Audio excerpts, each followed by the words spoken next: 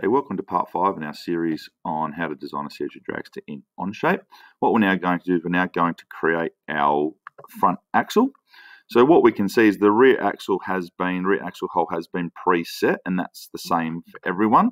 But because our cars are all different sizes, you can choose where you want your front axle. So the rear axle was created in Sketch 3. So if we want to edit that and we want to add a second hole, what we can do is we can right click on Sketch 3, and if we click edit, it will allow us to now edit that sketch. Now you notice that it's gone back to its original sketch, which was back in the original block.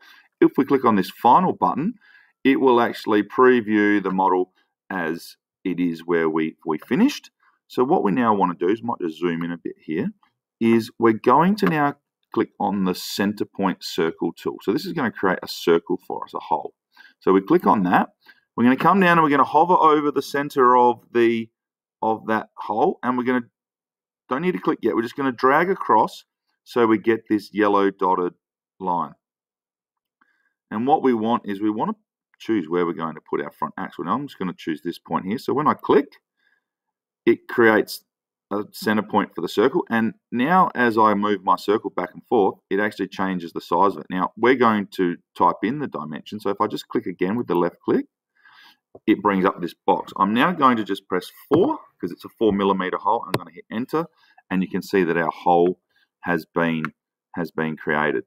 To finish that sketch, all I now need to do is click the tick box, and what we get is the hole is there. Now if I click on the show button on Sketch 3, you can actually see where the hole is.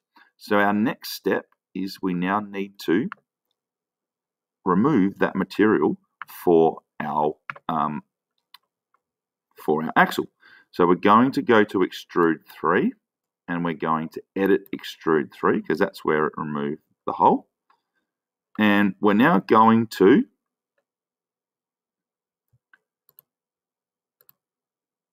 click on our hole, and you should now see face of Sketch 3. You should see it there, and you'll notice that that hole actually looks like it's been removed. So if I click on the tick, what we should now see is if we we can see that that's actually now a hole that goes all the way through.